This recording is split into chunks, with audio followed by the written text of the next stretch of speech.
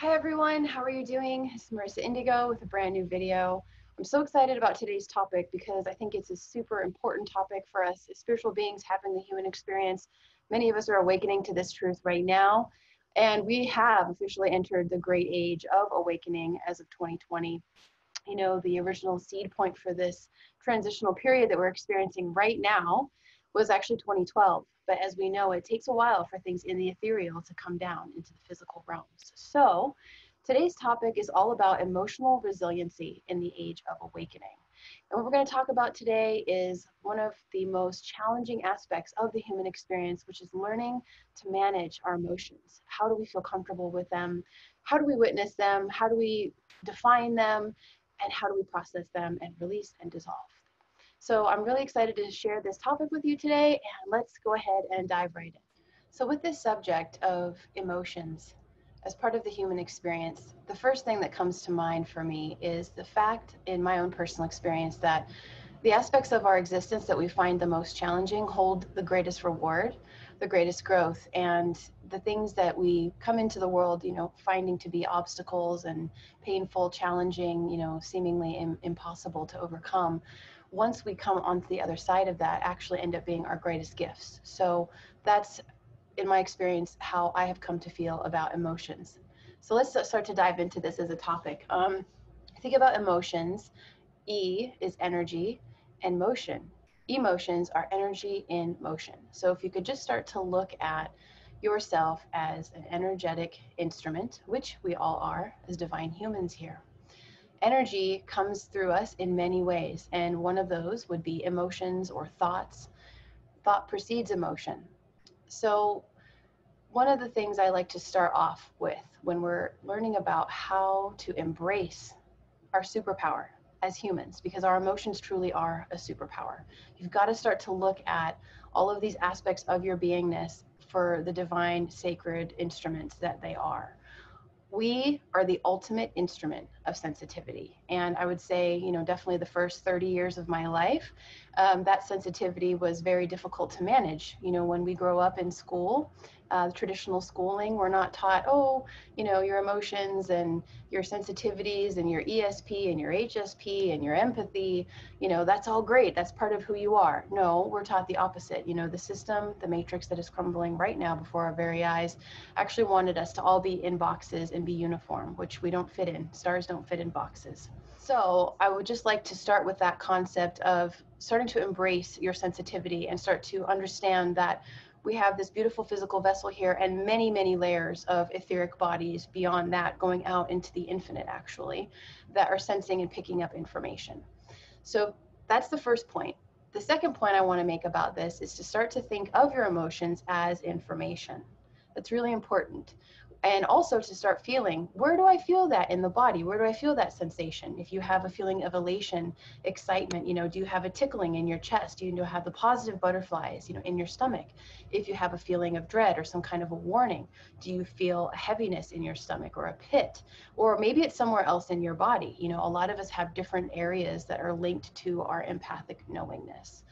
Another thing I just want to mention on the side here is the idea of certain people being empaths, or, I see all these videos, are you an empath?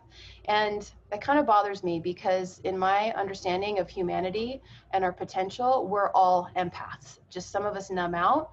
We all have different ways of, realizing information and receiving information. We all have different gifts. There's a different clairs. You have clairaudience, claircognizance, clairsentience, clairvoyance, all these different things, precognitive dreams.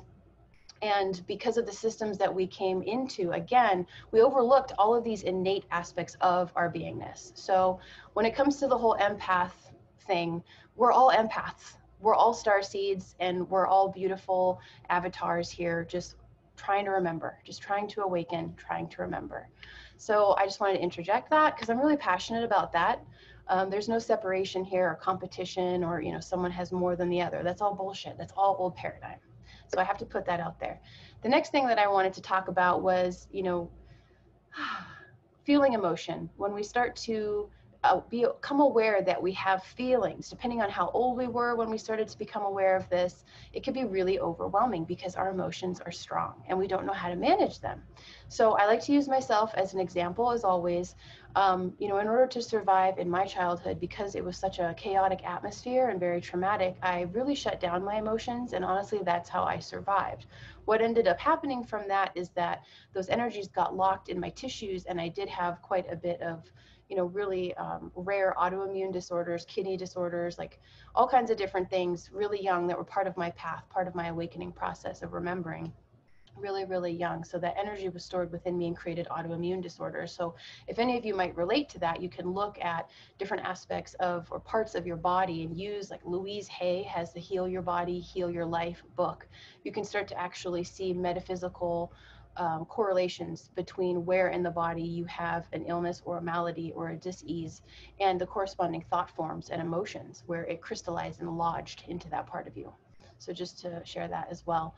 But in that, stuffing my emotions my entire childhood in order to survive, to make it, by the time I was turning, 12 and 13, with the shifts to, pre-adolescence and adolescence, I mean, just so many hormones and the emotions were really out of control and really hard to handle. And that's actually, 13 was when I first started using drugs. So I just want to give a shout out to anybody out there who is struggling with their life and with their identity and with their feelings and their thoughts, and not really knowing what's really me, what's true, like that doesn't feel like me. And if you're struggling with substance abuse or any kind of addictive tendencies, I've been there too. Substances, food, shopping, all of that, it's all part of the ascension. It's all part of the awakening of consciousness. You have to understand, all these aspects of life that we go through, they're just phases as we come into greater expansion and self-knowing. So I never want you to feel bad for trying to, heal yourself or trying to find balance. That's the whole point, is we try things, we realize, oh, using substances doesn't make me feel very good, or it leads to imbalance. It's not my highest path, it's not my highest calling. What's the next level? And we keep up leveling as we gain more awareness. So I wanted to interject that too into the emotions component, because again, no one coached us as little children to teach us these are your superpowers, embrace them and don't over identify with them. Which leads me to my next point. I think we're on maybe point number 4. You are not your emotions or your thoughts. You are the being observing them. So I encourage you, I invite you from the deepest wells of my heart to start to just establish an awareness of the patterns of thoughts and emotions that you feel, and start to expand your identity, not with those emotions and those feelings and those thought forms and thoughts, because these are just energy streams trying to come up. Maybe they're really old and we just suppress them because they're so uncomfortable, right? Of course. They're trying to come up just to be seen and held, loved, and thus the dissolution of them. Their power over you ends. So this identifying, with the emotions, this is where I think a lot of us really start to, get confused and lost and completely depressed or just unhappy with the state of our lives, because on some level we know, like, that doesn't really feel like who I am, but I am feeling that. So when you start to differentiate your own identity as a soul, as an infinite being, remember, we are spiritual beings having a human experience. Part of that human experience is emotion. So I hope that this starts to give you some great stuff to think about, some content to start to meditate upon. If you need more resources to go deeper on this, please leave comments, ask questions in the comments below. I'm going to go more deeply into each emotion individually after this video, but I wanted to start with just this concept of emotional resiliency, because this is part of our self-mastery on the path. We have to learn to master our emotions, because they are our frequency, they are emanations, fluctuations that flow through us. And if we get stuck on one and claim it and give our power away to it, we stagnate and we don't feel very good. And that's not our truth. It's not our highest truth. So on the path of awakening here and self-mastery, emotions are key. And in tandem with that, or in conjunction with that, is also mastering our mind and our thoughts. And we do that with different meditative practices and other things we'll go into in another video. But I just wanted to start to give you something that is quite a vast concept to start to work through, is the notion that, oh my gosh, I'm not my thoughts and I'm not my emotions. How liberating is that? So you are the being, again, behind, calm, peaceful, all-knowingness, Start to identify with that being. Who is that? So then you can start to think, oh my gosh, if I'm not all these things that I thought I was, who am I really? And when you start to ask these questions and delve deep within, all the answers are within. So I hope that is a really good lead in to the content to come. I've been developing a lot of content over the last few months, and I'm so excited to share all of it with you because we're all in this together. This is an incredible time for humanity to start to access our divinity. And we have to start on the most mundane levels. So that would be the health of our physical body and our mind and our emotions. That's just level one. That's just the start of this as we keep accelerating on the path. So thank you so much for joining me today, and I will see you next time. And we're going to be talking about mastering anger for the next video. So you guys take care, and again, always reach out, leave comments below, and I love you so much. Namaste.